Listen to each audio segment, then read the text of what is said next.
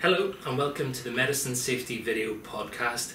In this podcast we're going to be talking about a National Patient Safety Alert that has just recently been released.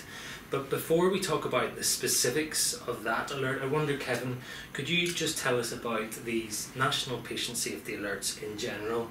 What are they? Who issues them? What do we have to do about them? Okay, Alan, so over the last 10 years the NHS has built up a national reporting and learning system, and NHS Improvement receives our information from Datex from all over the country, and they look through the information that's coming in, and then they make a decision about whether there is a patient safety issue for the NHS or not. And when they decide that there is an issue, they issue a type of alert which they send out to every organisation, outlining the patient safety issue and then indicating a number of steps that they want the trust to take, backed up with some educational information. So it's very important for all of our staff to have a look at this when it comes in, to understand what's required of us, and to make sure that we take the actions which help prevent those patient safety events happening again. Great, thank you, Kevin. So this is the alert that we're going to be talking about. As you can see, it is titled Risk of Severe Harm and Death Due to Withdrawing Insulin from Pen Devices. And insulin pen devices are things like this flex pen. This one delivers Novomix insulin, but there are several different types of pen as well as different types of insulin that can be given by them. Pen devices are now one of the most common ways to give insulin, and they're popular because they're portable, they're easy to use, and they mean that you don't have the hassle of having to draw up insulin from a vial using a needle and syringe. There are needles that are specifically designed to be used on these pens, and there are safety needle versions of the pen needles as well. So if you're giving insulin using a pen device, you should make sure you do this using a pen needle. And this is where we come to the patient safety alert. So the alert talks about cases where staff in some other trusts have not had access to safety needles for pen devices, or have not had access to sharps bins for disposing of pen needles.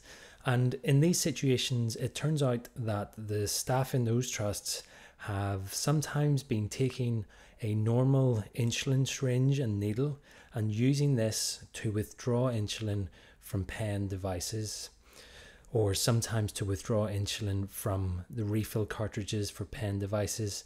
And as this safety alert points out, this practice should not happen. So do not use a needle and syringe to withdraw insulin from pens or from the refill cartridges for pens. We haven't had any reports of this type of practice happening in our trust, and so I don't want people to watch this and think that this sounds like a good idea and to start doing it.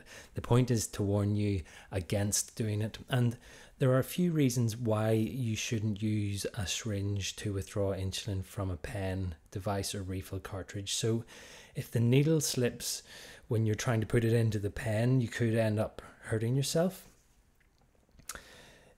You could also end up damaging the insulin pen if you tried to put a syringe into it. But I think most importantly is the fact that you could end up giving the wrong dose of insulin.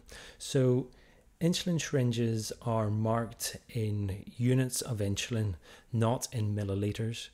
But the unit markings only apply if you're using the 100 unit per mil strength of insulin.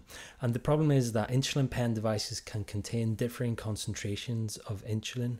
For example, they might contain 100 units per mil, 200 units per mil, 300 units per mil, and there are even 500 unit per mil pens available now.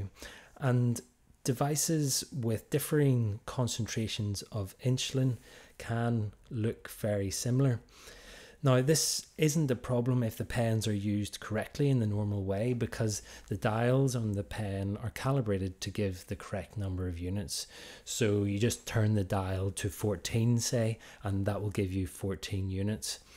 But if you use an insulin syringe to withdraw insulin from the pen, it can cause problems, because say you withdrew 0.2 milliliters from each of the pens in the previous slide, the same volume gives 3 different doses of insulin in terms of the number of units.